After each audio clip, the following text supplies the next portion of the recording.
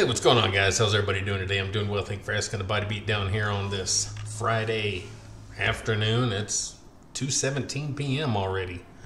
My day has went by really quick because I slept through most of it. So this is going to be kind of a serious video touching on ourselves and our limits that we put on ourselves and the limits that we let other people put on us. And it's just it's a kind of a thing I have typed out here, and it's just kind of from the heart and how I feel about a lot of these comments that we get whenever we try to enjoy life and push our limits and reach goals and do other such things. So I kind of just titled it, Losing the Battle, Winning the Battle. Which one will you choose? So I'll try and read it out here as best I can. There isn't much that triggers me, but one thing does. It's when people put limits on themselves. To keep this simple, to keep this topic simple, let's keep it centered around health and fitness and an active lifestyle. I've heard my share of people over the years say I'm too old, I'm too busy, I'm tired, I can't, my doctor told me not to. I've heard horror stories, and the list goes on and on. What comes to my mind is, what if all the greats in history used all those excuses? I wonder where they would have ended up. People like Michael Jordan, Bill Gates, Oprah Winfrey, Sylvester Stallone, Arnold Schwarzenegger, to world explorers, scientists, and so on. The list goes on and on, from the beginning of time until today and 1,000 years from now.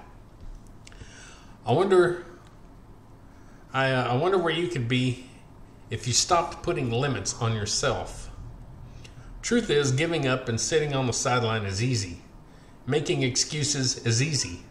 Letting others tell you to take it easy takes the pressure off of you and puts it on them.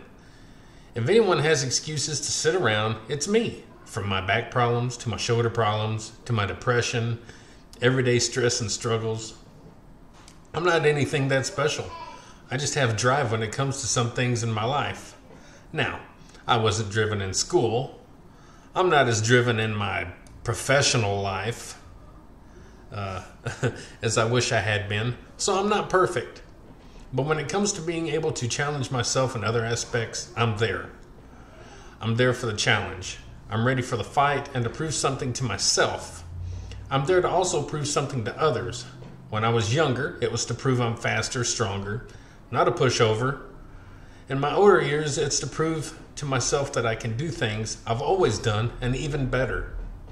It's proving that age isn't always the deciding factor, but our brains, our way of thinking, and what we let others tell us is. Nobody has the right to hold you back, including yourself.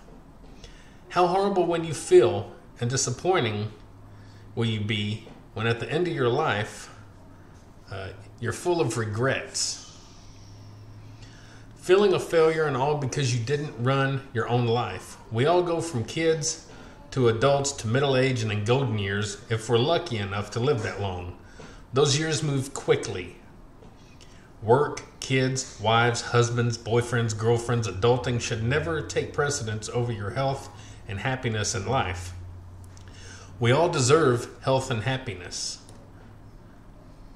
We have to be the most important person in our lives. Sounds bad, huh? Well, if you aren't the most important person and taking care of yourself, then how are you able to take care of the people in your life?